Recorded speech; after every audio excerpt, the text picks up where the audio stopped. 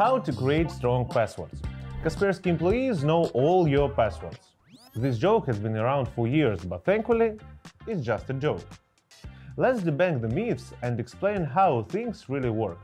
Enjoy the video. We can check if your passwords has been leaked without even knowing them. So, how do we find out about the data leaks? Usually, we call up hackers and ask them directly if they have the data from the Steam account Ninja666. Okay, enough joking. There are three ways: by email address, by phone number, and using a special algorithm in Kaspersky Password Manager. Let's go through everything step by step. Users of Kaspersky Standard, Kaspersky Plus, and Kaspersky Premium can check their passwords using their email. Just provide the email addresses and we will let you know what data might have been leaked and give tips on how to secure yourself. The second method for fighting leaks is by phone number. It works the same way as searching by email. Frequently, services like banks, government organizations, and large marketplaces use phone number verification. So, you get the idea. This is about sensitive information. Therefore, leaks of such data can lead to serious consequences. Ransom demands, blackmail, financial and emotional damage. For us to check if your number has been involved in any data leaks, you will need to provide it in the Kaspersky app. And the last method is using special algorithms from Kaspersky Password Manager.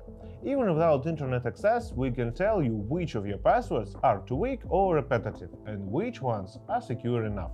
The service regularly checks all your passwords against leaked databases and notifies you if it finds any matches, and of course, it provides advice as well. You can also check your passwords using a free online service called Password Checker.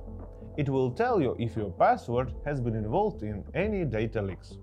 Do you think Kaspersky Lab stores the passwords of all its users? Of course not. No employee, whether a developer, analyst, editor, designer, or even Eugene Kaspersky himself, has access to your data. To check for leaked passwords, we use SHA-1 hashing algorithm, which converts your passwords into a unique string of characters. We compare the hashes of passwords with the leaked databases, and if an exact match is found, your password is considered compromised. When you enter your password, its hash is calculated on a device and sent to Kaspersky server for comparison with any leaks. The password hashes never leave your device, so your information stays secure. Checking for password leaks is completely safe because only fragments of the hashes are sent to the service, making it impossible to reconstruct the original data. We recommend taking the creation of your main password for Kaspersky Password Manager very seriously. Using something like QWERTY 1, 2, 3, 4, 5 is like putting all your valuables in a safe and leaving the key in the lock. We talked in our shorts about how to come up with the complex passwords that isn't to remember. And by the way, your passwords can include not just characters, but also emojis. For more details on how we handle your passwords and how to create them, be sure to check out our blog linked in the description and right here. Now you know more about the password protection. No one will steal your data and you won't end up being a victim of scam. Share this video with your friends and drop us a comment. See you soon!